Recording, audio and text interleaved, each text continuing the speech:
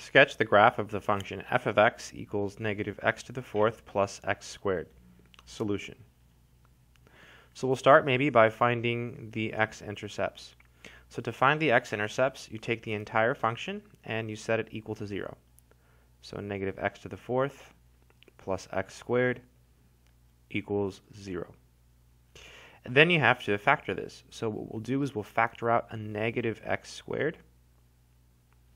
And then that means here you would need an x squared, right? Because when you multiply these, 2 plus 2 is 4. And then here we need a minus 1. And the reason we need a minus is because negative and negative is positive. And this is equal to 0. We can factor this further. So we get negative x squared, x minus 1, x plus 1 equals 0. Then here we get 3 different answers. We get 0, we get 1, and we get negative 1. This is a 0 of the function, and so is this, and so is this. These are zeros of the function. The multiplicity here is 2. 2 is even, so at 0, it's going to touch and turn around. Touch and turn around. Here the multiplicity is 1, so it's odd, so at both of these, it's going to cross. If you remember, if you have an even multiplicity, it touches and turns around. If you have an odd multiplicity, it crosses. So these are all x values, right? And these are the behaviors. So it touches and turns around at 0, crosses at the other ones. All right, now let's find the y-intercept. To find the y-intercept, you just plug in 0.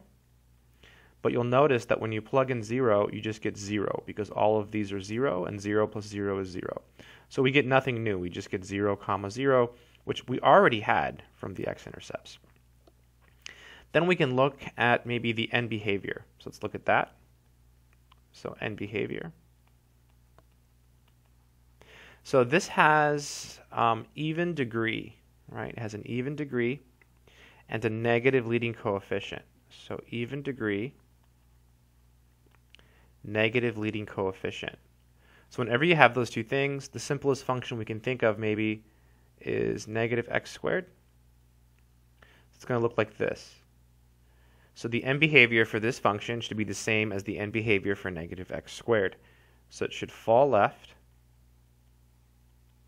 and fall right. Okay, now that we have the end behavior and the intercepts, we should be able to graph our function. So let's go ahead and do it. So I'm going to come down here and draw the y-axis and the x-axis. So there's x and y. And we can plot our intercepts. We have 0, 1, and negative 1. And we know it falls left and falls right. So it has to come from underneath because it falls left. It goes all the way to negative 1, going really slow. At negative 1, it crosses, right? It crosses at negative 1, so it keeps going up. Now, how high does it go? We can't really determine that without a calculator or without using calculus.